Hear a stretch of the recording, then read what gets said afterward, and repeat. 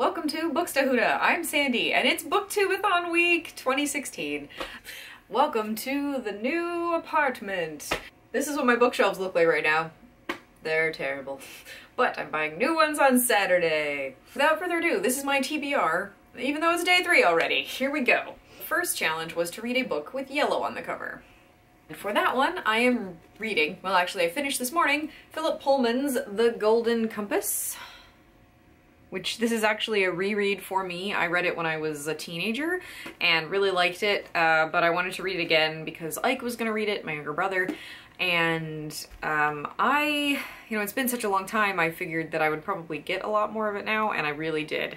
So I'm really looking forward to reading the next one. To read a book only after sunset is the second challenge, and for that one I'm choosing a kind of short one because I don't like being restricted time-wise with what I'm reading. I want to read Saga Volume 6. I just got this at Barnes & Noble when I went shopping the other day with Cherish, so I haven't read it yet because I had to move, but the suspension is killing me, so I can't wait to find out what happens to the crew.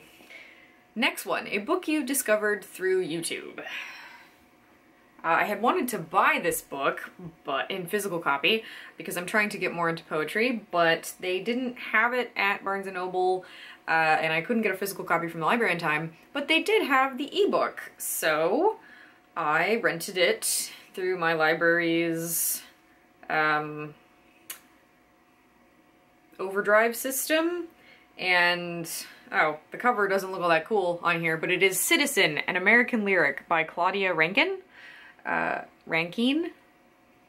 heard about it on Jen Campbell's channel when she did the Black Lives Matter kind of reading for uneducated people video. I am such an uneducated person, so I wanted to read that, and it's, you know, it's a short book of poetry, so hopefully I can knock that out during this week. Okay, the fourth challenge is to read a book by your favorite author, and by a favorite author. I was thinking maybe something else earlier, but then I just finished The Golden Compass this morning, and I wanted to continue on with the series, so I'm going for The Subtle Night by Philip Pullman. He's not like one of my all-time favorite authors, but I think that's only because I haven't read anything that he's written as an adult recently. Book 2! I'm excited about it. Because Will is my favorite, if I remember correctly. From number 5 is to read a book older than me, and I want to keep reading on in the series, so I'm going for book 6 in the Poldark series. This is The Four Swans. What do I need to say about this? Nothing. Season 3 got confirmed, guys! Season 3! Challenge number 6 is to read a book and watch the movie adaptation, and I'm combining this one with the first challenge, and I'm gonna watch The Golden Compass because I've owned it for years because it was $2.50 at a CD exchange around here, and I like both Nicole Kidman and Daniel Craig.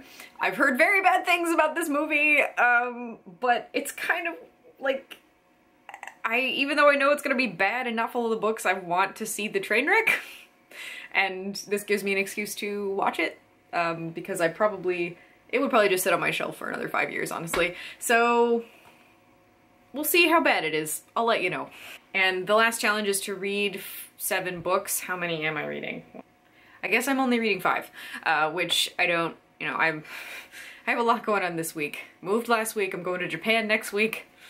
Oh my god. The apartment is kind of a mess, so whatever, that's what's happening.